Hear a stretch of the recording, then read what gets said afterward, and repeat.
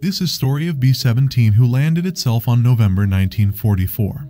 Early morning in Belgium Air Base, a B-17 approached runway, what was the deemed to be emergency landing by airport crew. As aircraft came to stop, no one came out of it. After long waiting, Major John Brick decided to go inside aircraft cockpit.